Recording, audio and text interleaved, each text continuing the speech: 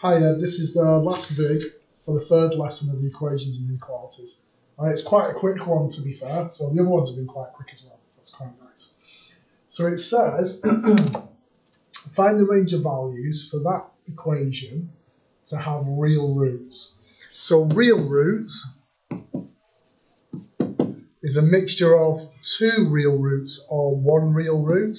So I'm looking where b squared minus 4ac is greater than or equal to 0. So I added that to your page a couple of pages ago to show the greater than or equal to.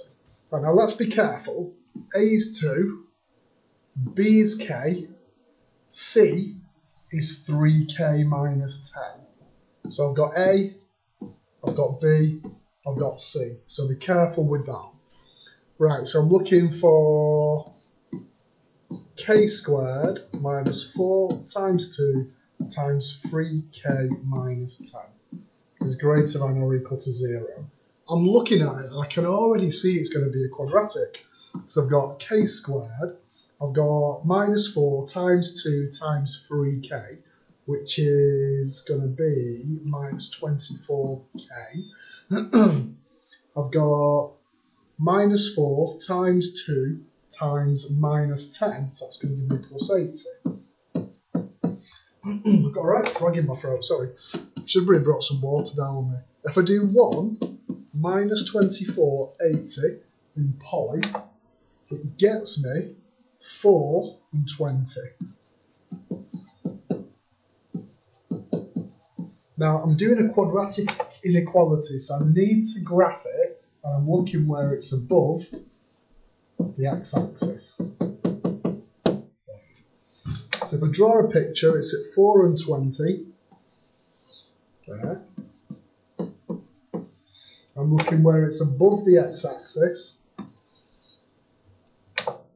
So I've got k is less than or equal to 4, or k is greater than or equal to 20.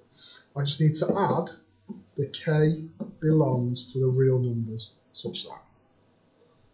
With some wonky brackets there. Perfect. That's what we want. Right, there's one for you to have a go at. A bit more tricky this one. So you've got A is 1, B is k plus 5, C is k squared plus 7. And it's got no real roots, so I'm looking for b squared minus 4ac is less than 0. So I'll let you do that. I'll reveal it now. You can pause it, have a go, and then check it. Come there. So that's my poly.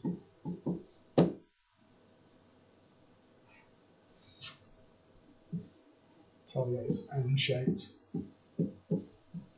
because of the minus. Yeah. Right, example 2. Oh, we're on 3 minutes. Awesome, that, isn't it? So a length of a rectangular children's playground is 10 metres more than its width. And we'll have the width as x.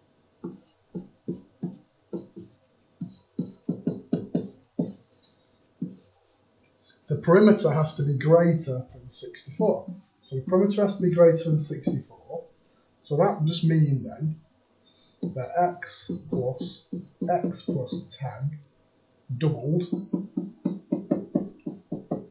has to be greater than 64. So what have I got? So I've got 4x plus 20 is greater than 64. 4x is greater than 44. X is greater than 11 metres. So I know x is greater than 11 metres, so for the area. But then it says, sorry, the perimeter. It says the perimeter has to be, the area has to be less than 299. So x lots of x plus 10 has to be less than 299. So I've done the perimeter, now I'm doing the area. So I've got x squared plus 10x is less than 299. X squared plus 10x minus 299 is less than 0. I've got another quadratic inequality here.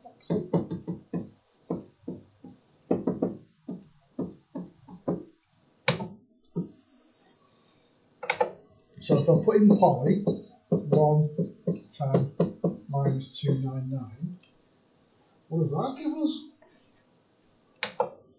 gives us x is minus 23 or x is 13.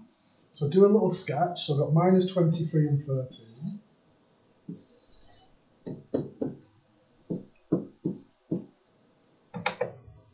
That's saying below the x-axis. So this is telling me it's between minus 23 less than x and less than 13. But it's a length, isn't it? So I know that it needs to be positive. So I need a positive length. So x has to be greater than 0. Was it technically greater than or equal to 0? So that if that's yeah, I guess that has to be greater than 0.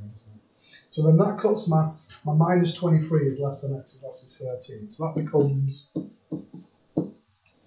0 is less than x is less than 13. So that's for the area. So this is the area. So I've got something that says the area is 0 is less than x is less than 13. But my perimeter is x is greater than 11. So what I need to look at now is the overlap. So it works for both.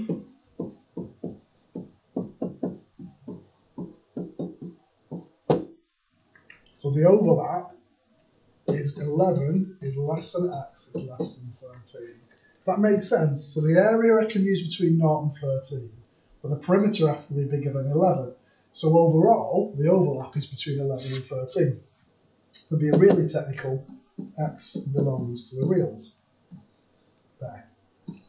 Job done. Must have loads of questions to practice on these because I don't know. Right, see you later. Bye bye.